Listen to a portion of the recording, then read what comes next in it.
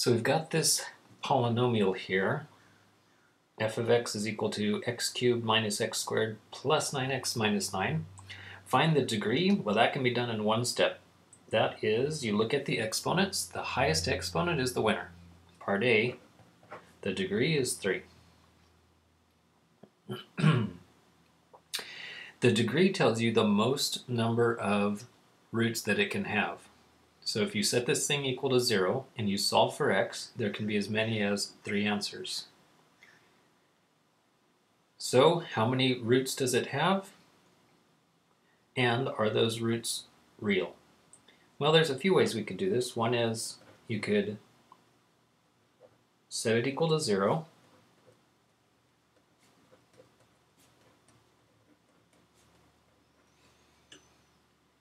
And because of those 9s, that gives me the idea that we could probably factor. This would need to be done with factor by grouping, where you group these two together, factor out whatever you can, group these two together, and factor out whatever you can. So from the first pair, it's possible to factor out an x squared. It would leave behind x minus a 1. From the second pair, it's possible to factor out a 9. And that would leave behind x minus 1. Now the only way that factor by grouping works is if the same thing shows up in these two places right here. Doesn't really matter what it is, as long as it's the same thing in each place. Because then you can factor that out. If it shows up in both of them, you can go ahead and factor it out. So what would be left behind is x squared plus 9. If these two aren't the same, if one of them was x minus 1 and the other was x minus 7, then that means factoring just is not going to work. You're going to have to use another method.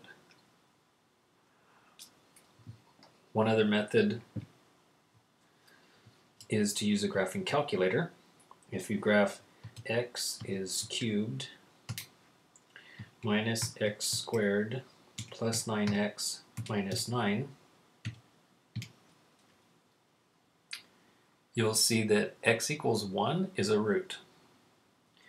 Notice that there aren't any other places where it's equal to 0, just at x equals 1. So the way that you get that is you set these factors equal to 0 after you've got it factored.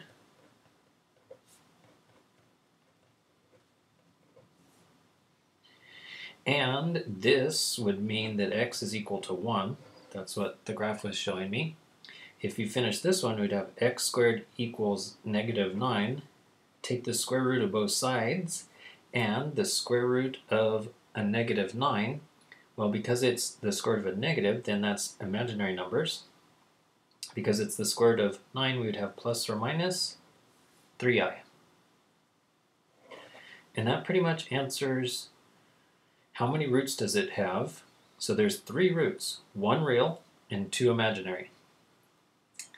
How many are real? Okay, just 1. Then for something completely different, describe the end behavior. So for part C, the idea of the end behavior is we're not talking about when x equals 1 or 2 or 3, but way out here when x is in the hundreds or in the thousands. What's happening to the graph? Is it going up, up, up, or is it going down, down, down? Well, you could pick a number. We don't really have to use something in thousands. We could use something like 10 or 20 and figure out what's happening there.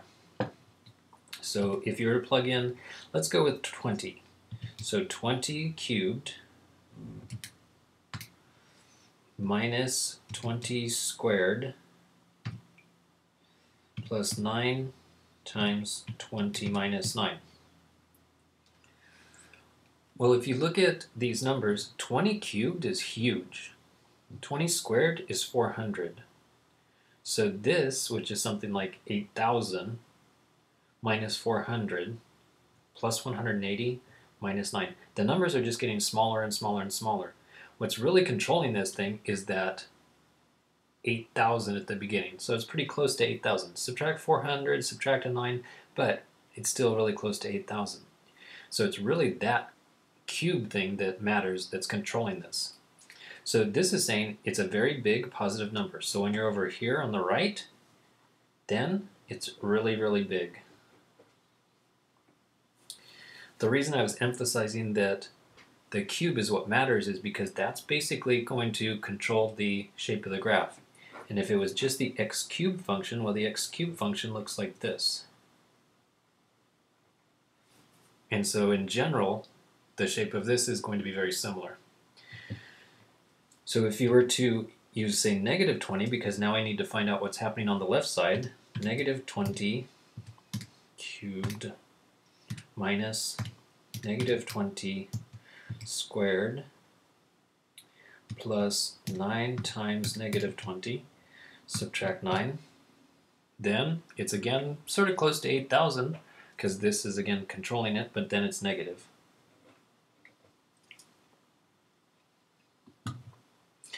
So then on this side, I would say as x goes to the right, which we say as x goes to infinity, as x goes to the right, the function is going up. F of x is going up to positive infinity. And then this one would be as x goes off to the left, so that's negative infinity, the f of x is going down.